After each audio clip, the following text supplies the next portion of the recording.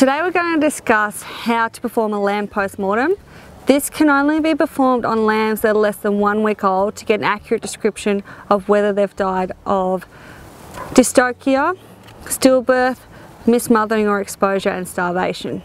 To start with, what you need is a container with water, a sharp knife, and you can also use pliers. This is an unborn lamb. This lamb died in distress. As you can see, it is covered in a green material. This is known as the meconium, and lambs only release this during birth when they are in distress. The first thing we do when we look at lambs that have been born is to have a look at their colour, whether they've been licked on one side or both sides from mum, and to look at their feet. When lambs are born, they have very soft material on the end of their feet so they don't damage mum on the way out. This lamb still has the nice soft on the end of its toes, meaning it's never walked. This lamb has not been licked, meaning that mum did not attend to it. Its head is not swollen, which means it has no signs of dystocia. This lamb is from a set of twins. You can do it yourself and record any information you want to written on the lamb. So now we're going to analyse the outside of the lamb. There's no obvious signs of swelling of the head, or eyes or face.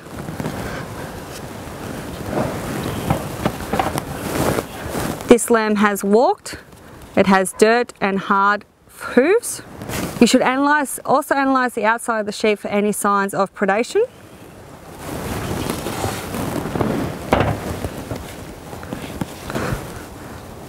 This lamb has a wound on its side, so it may have been bitten. This lamb has been frozen, and I apologise, but it did not defrost in time due to the cold weather. This lamb still has its umbilicus all dried out, therefore it is less than a week old, so our analysis will be able to tell what's happened to it. First step is to cut in between the front legs.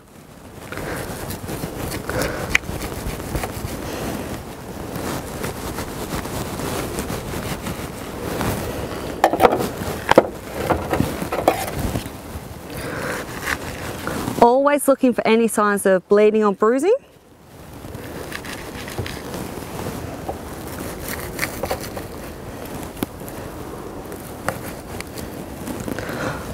Bleeding and bruising will only occur when the heart is still pumping. So in this case, the lamb has bruising around its neck, meaning it could have been damaged during lambing, during birth.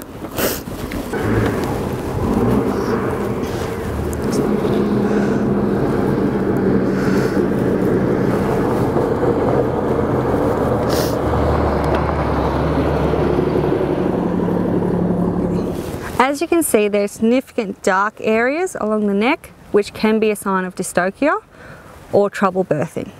The lamb has been bruised recently. Our next step is to get everything open, so we cut down the back legs as well.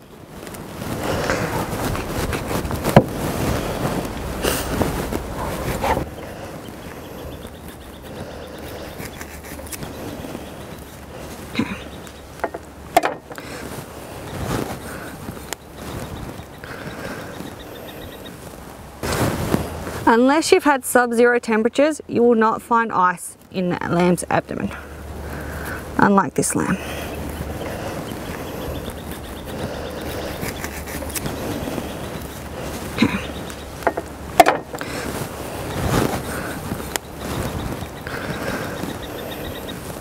To open up the chest cavity, you have two options. You can use your knife to go where the ribs join, or you can use a set of secateurs or hoof clips to go in between.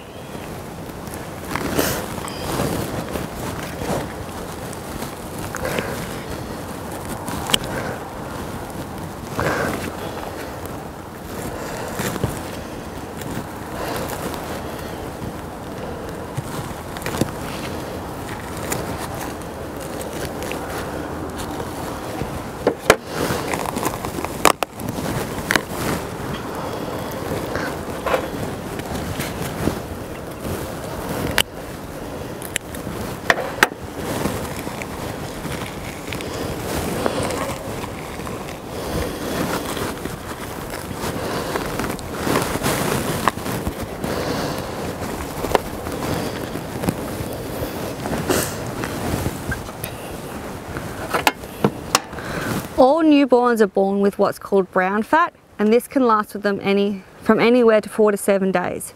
Brown fat is a different kind of fat. It is a heat-producing fat. There's easily accessible energy. It is accumulated around newborns' heart and kidneys. So one of the best ways to analyse as to whether your lamb has died of starvation is to have a look at the amount of brown fat that still has within it. In this case, even though it's frozen, we cannot see any brown fat lining this heart. We know that these lambs were found curled up next to their mother, so there's a chance that they didn't feed. It may have been because the mother had no milk.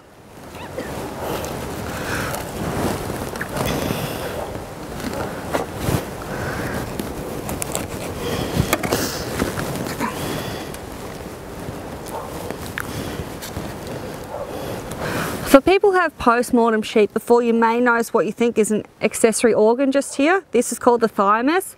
This reduces as newborns age. So it's quite obvious in lambs, and by the time they're weaners it's quite small, and as adults it's insignificant.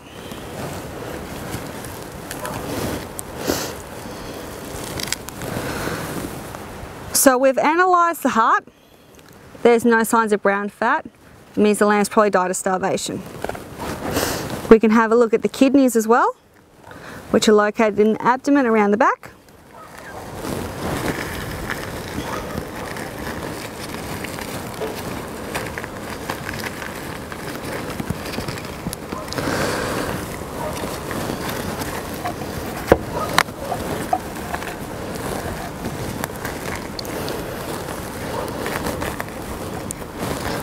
And again, there is no sign of brown fat around the kidneys. The bladder is empty, so it hasn't produced any urine. And we're going to cut open the stomach.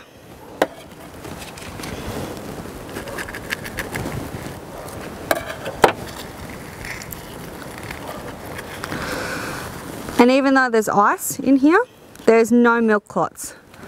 So all three of these factors, the lack of brown fat around the heart and kidneys, no milk clot in the stomach, and no urine in the bladder, all point towards that this lamb died of starvation. Another thing to analyse is signs of infection. So the most common point of infection for newborns is through their umbilicus. And you can see pus within the abdomen near where the umbilicus enters. You can also see signs of abscesses or lesions on the liver. So in this case, the liver has lovely smooth edges, so there's no signs of swelling or lesions on the liver. Pneumonia is not common in young lambs or in newborn lambs, but you have a look at the lungs. And even though we know this lamb has walked, what you can also do with lungs, this is why we have water, chop off a piece of lung and put it into water. If it floats, it means they've taken a breath. If it sinks, it means they've never taken a breath. There's no air in the lungs. Okay, so our last step is to get the head.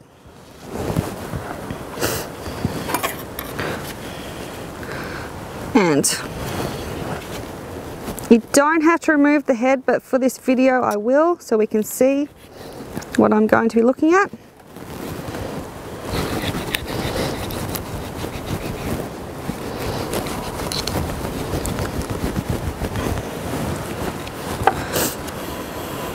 So we want to have a look at the brain and see if there was any potential damage occurring during birth. This can sometimes be a reason as to why they've never taken a drink.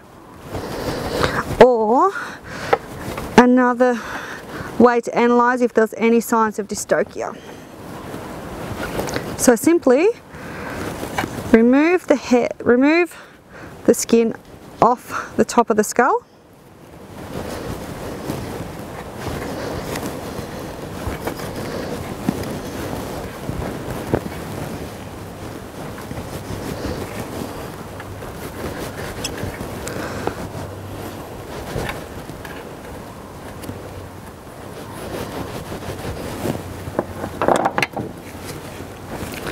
Get your pliers.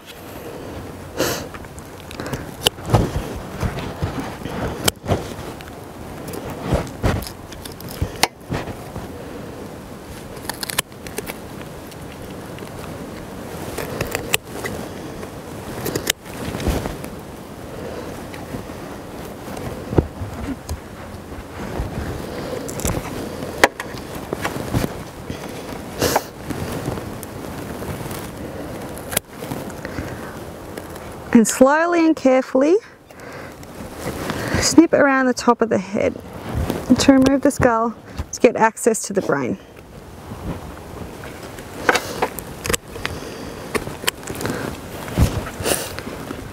Now, if you are investigating what you suspect to be an abortion outbreak and you are pregnant or trying to get pregnant, stay away.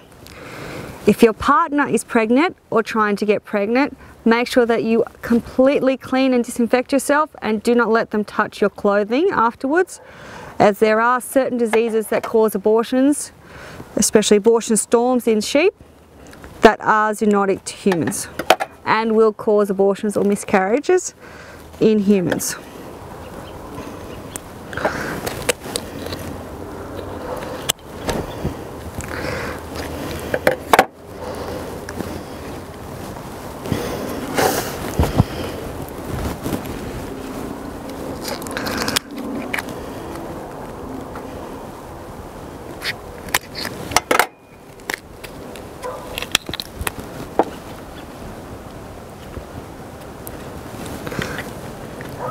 Carefully run your fingers around the inside of it to remove the brain.